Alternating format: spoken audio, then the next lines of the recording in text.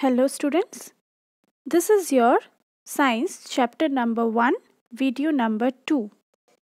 On the last video, we have learned about living things, non-living things, man-made things and natural things.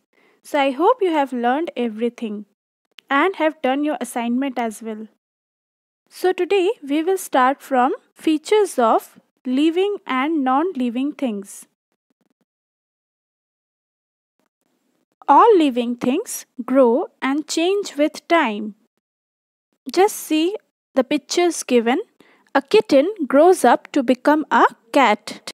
A puppy grows up to become a dog. Even plants also grow. How? A seed grows into a sapling and then into an adult plant. You are also living being. Just like that, you are also growing day by day. Once you were a small baby, now you are a child, and one day you will become an adult man or woman.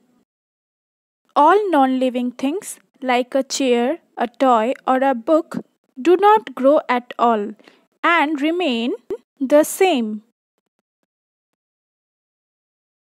As we know, without food we cannot survive.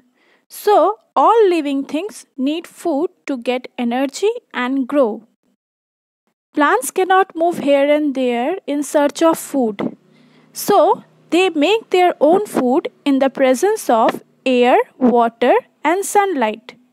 And this process is called photosynthesis. Whereas non living things do not need food and water. Most living things move from one place to another in search of food, shelter, or to protect them from enemies. Animals such as cats and dogs walk with their legs. Fish swim in water using their fins. And birds fly using their wings. Soil holds the plant to the ground so that they cannot move. But parts of some plants show movement, like flowers and leaves. Do you know the rain tree folds its leaves in rainy weather and in the evening? Hence, it is also known as 5 o'clock tree. Non-living things move only when they are moved by someone or something. For example, a ball moves only if you throw it or kick it. Living things need air to stay alive. The process by which our body takes in air is called breathing. From where do we breathe? Yes, from nose. But frogs breathe through their nose and skin.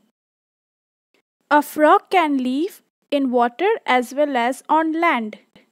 Water, it breathes through its moist skin. On land, it breathes through its lungs. While breathing, what we inhale? We inhale oxygen and exhale carbon dioxide. Whereas fish breathe through special body parts called gills. Insects such as mosquitoes, butterflies, and cockroaches breathe through air holes in their body.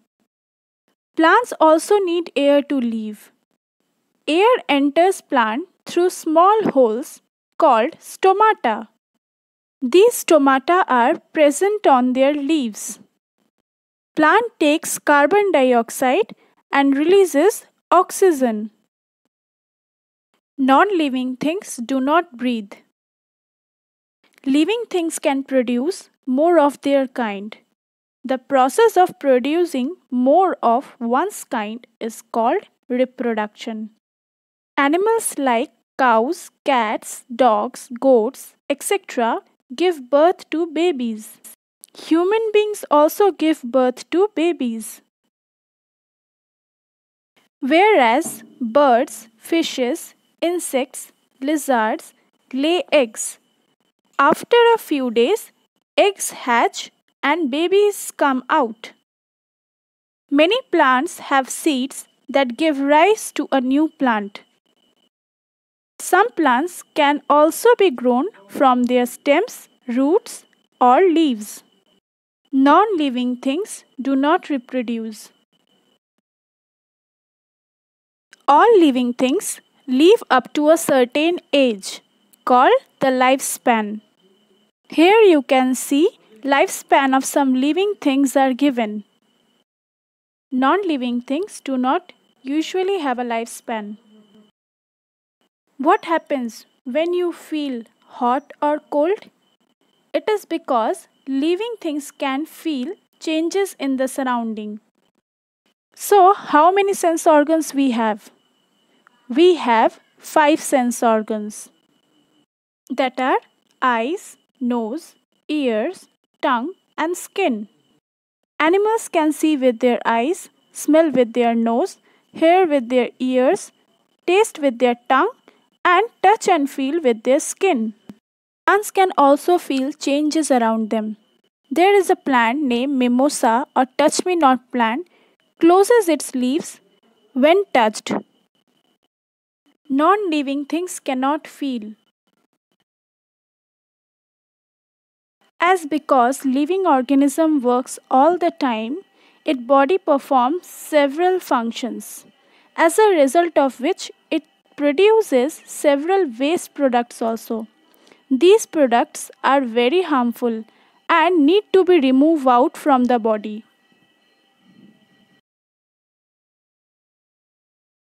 How would you feel if your parents does not take care of you?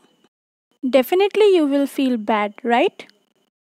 Just like that, plants and animals also have life. And like humans, they also feel hurt if not loved and cared from our side. Hence, it is very important to care for them. Without them, even human being cannot survive. So always take care of both plants and animals. So I hope you have understood, and here your first chapter is finished. Thank you.